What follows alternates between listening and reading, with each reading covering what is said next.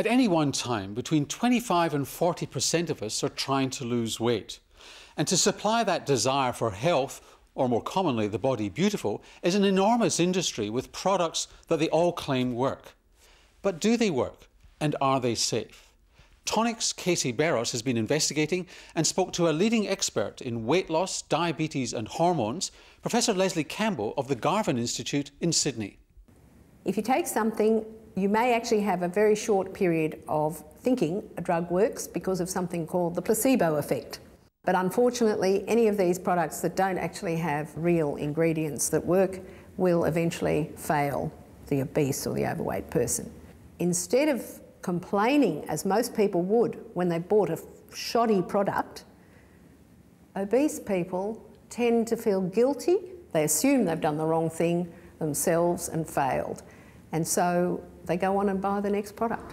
One concern is the exploitation of these people and are going to continue to suffer from their obesity, and the possibility of side effects and interactions with other drugs. All of it is dependent on eating less kilojoules, whether it's carbohydrate restricted or whether it's fat restricted. The end result's the same. A prolonged period of kilojoule restriction, calorie restriction, will have the desired result. And then activity for life. That it's not just going to the gym, it's the fact that people who have weight problems have been shown in many ways to be the ones who'll sit and instead of finding out whether it's raining, they'll send walking outside, they'll actually send the dog out and feel the dog when it comes back and see if the dog's wet. They will go to enormous lengths not to be active. So it's a real challenge for people to lose weight, and that's why they turn to weight loss drugs and products. These usually fall into 4 categories: prescription medications, complementary products, surgery and meal replacements. Let's start with prescription medications. It's a short list. There's just been a withdrawal of the last 2 drugs have been taken off the market for side effects. The only other drug which works through reducing the fat absorption in the gut is available across the counter. That's Xenical. It causes about 1/3 of the ingested fat to go out again in the bowel. In other words, if you eat too much fat, you get a nasty fatty diarrhoea. So what really happens, besides losing calories, it's also a bit of a warning that if you eat a high-fat diet, you're going to have embarrassment. It is a drug that's been around for a very long time, so has a very long history of safe use, except sometimes you might need a fat-soluble vitamin as well. And is it something that you have to stay on forever? That is an interesting question. Not necessarily. I think the big problem people who are very overweight have is that they can't be active until they've lost a bit of weight. Often what can happen is the drugs, you could use the drug to lose weight, but once you've lost a bit and become permanently, forever, more active, then you may not need to take a drug. How do appetite suppressants work? Very few appetite suppressants of the real nature are left on the market. The 1 or 2 that are available are working through the brain, which is where your appetite is. Phentermine is the only appetite suppressant at the moment on the market, and it does have a truly appetite suppressant effect, but it does have side effects which are somewhat unpleasant, with fast pulse and palpitations and sleeplessness. And I think they work probably the way bariatric surgery works. So, Norman, what's the story with bariatric surgery? Well, Casey, there are more than one operation involved in reducing the weight of people who are really obese. And at the moment, to qualify, you've got to be pretty fat and life-threatened. But as time goes by, the bar is being lowered. In many countries, the commonest operation is actually shortening the bowel through a fairly radical operation to reduce its ability to absorb calories and nutrients. In many countries, these operations aren't commonly done because they're irreversible and have a significant risk of side effects and complications. One of the most popular operations in bariatric surgery is gastric banding.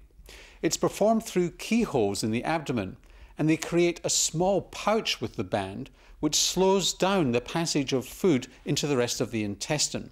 So you have to eat slowly, and you do feel full sooner. And as time goes by, the band can be adjusted to be tighter or looser. Now, for banding to work, you've got to be committed. There's no getting away from a calorie portion-controlled diet. You can't cheat by liquidizing your hamburgers and chips. But bariatric surgery in a committed person can have dramatic effects with long-lasting weight loss and even reverse diabetes. But it's a big step. But some of the other options, Casey, are a bit dubious as well, aren't they? Well, not all, but certainly some. You need good information to decide, and some things do work, like meal replacements. With actually cutting the amount of food eaten, there are replacements, either powders, bars or shakes, and one can, of course, just have the meals delivered completely to your house. Then there are complementary and alternative weight loss products. It's big business and you hear a lot of claims, but what do they actually do? I'd be very interested as to what they're doing. I believe most of them are doing absolutely nothing.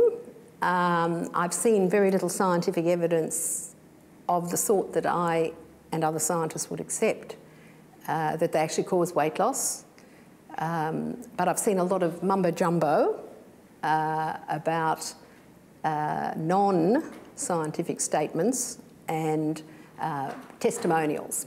So what do they claim to be able to do? Some of them seem to get rid of toxins, which I can't identify. The body does that already. And why toxins should make you fat, I don't understand. Your liver and your kidney get rid of your toxins, otherwise you die. How much do these toxins weigh? I can't understand it, and there's no scientific evidence to back it. So it's an absurd concept. Others wash your bowel and your kidney and your liver out. Again, horrifying thought. I personally wouldn't like that. Why would you need that? And why would that make your weight any different? Other ones have strange herbal extracts, but they're not well described, and no registered trial evidence to show how they work. HCG, or human chorionic gonadotrophin, is another hormone in the body, one that particularly plays a part in pregnancy. I am personally not aware of any scientific evidence that it is a weight loss agent. However, yet again, it is being promoted, used and injected to cause weight loss. How does a pregnancy hormone cause weight loss? It would be difficult to understand that. I think is part of the tradition of giving hormones to try to produce weight loss. Growth hormone has been misused quite substantially recently for muscle development and weight loss. And prior to that, thyroid hormones were given out very freely for weight loss and were actually lethal.